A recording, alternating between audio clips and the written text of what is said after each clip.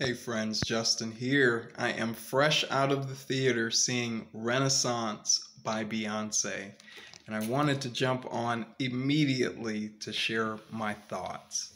I bought my tickets November 2nd, and I laid in bed tonight. I was tired from work. It's been a long week commuting, and 10 minutes before the film started, the fire jumped in me, and I'm like, let's go. I jumped in the car, got to the theater, and got in my seat just as the last preview was finishing and the concert was starting.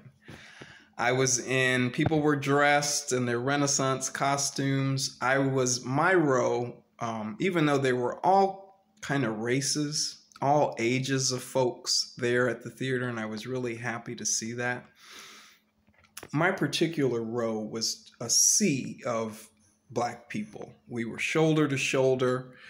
We didn't know each other, but we laughed, we sang together, we cried at the same moments, and it was really, really a fun experience.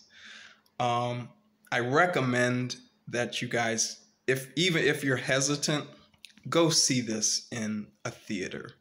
I think it is historical. I mean, Beyonce is 30 years into her solo career and started singing in earnest in the late 1980s. And it's hard looking at her to appreciate the time and the longevity of her career. I say go see this because at 42 years old, she talks about transitioning into a new stage of her life, one that's filled with a little less people-pleasing and a little bit more peace. And so to see peak Beyonce in such a production is something I don't think you will regret seeing in the theater. She manages to leave no stone unturned. Any question that you have, she answers. Anyone that you want to see is there. There are celebrity cameos, featured artists. I mean, you name it. I'm not going to spoil, but you will just be thrilled with what you see. The stage is shaking and it's like you're on a ride. The costumes are morphing as she's singing. As she throws her hair, the color of her dress changes. And sometimes it's just the sunglasses that change and morph. It is such a thrilling concert to watch. And she is in such control of the space around her that it's awe-inspiring. It's as if she's got a marionette controlling her wig. How does the hair fall exactly where she wants it to fall? I'm sitting there stunned, and so is everyone else, at just the control that this lady has. 2 hours and 50 minutes into the film, she does Crazy in Love, one of her classics. And at the end of it, the whole theater just bursts out into applause. There's not a drop of sweat on this 42-year-old woman after 3 hours of performing.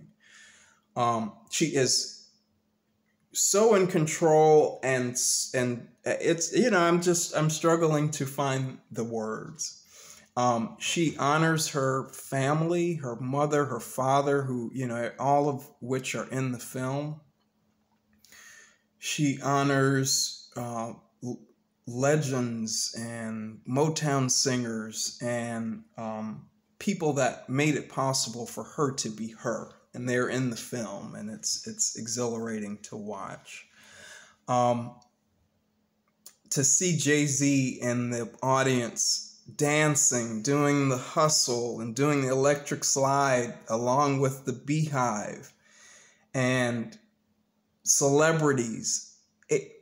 The first couple of rows of a lot of the film were full of celebrities. And they were just like us, fanning out, dancing, arms in the air, screaming.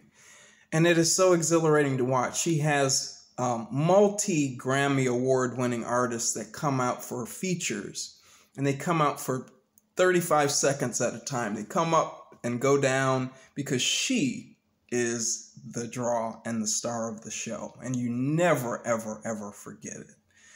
I cried 4 or 5 times in this film for her daughter, you know, her relationship with her family, her relationship to culture, her relationship to herself and peace at this point in her career. It's really, really something to see. You know, Blue Ivy deals with public backlash about her performances at the beginning of the tour. And what she does about it is something that will probably make you very, very emotional. To know that this is truly, truly Beyonce's child. If you don't get the hype now, you will understand it as you see the film. There's a scene where she's flying in a helicopter over Houston, her hometown, and she's exhilarated, pointing out these places. I sang at that Fiesta supermarket in the parking lot. I sang on the intercom here.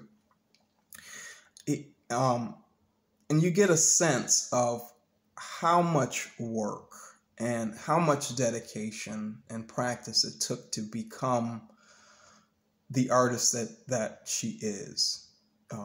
It was a consummate show. Beyonce is the ultimate entertainer. And as much as I knew that, I mean, I've been a fan since 1997. I had her Glastonbury DVD and watched that over and over again. You know, I thought that was the greatest performance I had ever seen. As high a caliber, you know, and as big a skeptic as you are, she's going to prove you wrong. And it's really something to see. It gave me so much to think about. It refreshed me. It rejuvenated me. And, you know, I'm encouraged moving forward to do things that honor my mother, who was my biggest champion. And she, you know, she talks about how she is just the perfect mix of both of her parents. She honors both her mother and her father in beautiful ways in this film. And you can tell that this is not a girl that's phoning it in. She's not getting off of screen and going and having a beer and smoking a cigarette. She is purely focused on being excellent. And seeing how she honors her parents' sacrifices in that way made me a better person. It made me want to be sober more and to strive to just be better in so many ways. And I think you'll get a sense of that once you see this film. I hope if you stream it at home, that you still get that sense of grandeur, but it was one of the most incredible things I've seen. So I recommend that you go see it. I had a blast. The whole theater had a blast. When the film was over, we burst out into applause, and yeah, it was wonderful. Have you guys seen either the actual concert or the movie yet? Let me know and share your opinions, your thoughts, and what was your experience. The second episode of my podcast drops tomorrow at 5 p.m. Central, so come back here tomorrow for that. And until next time, guys, thanks for watching.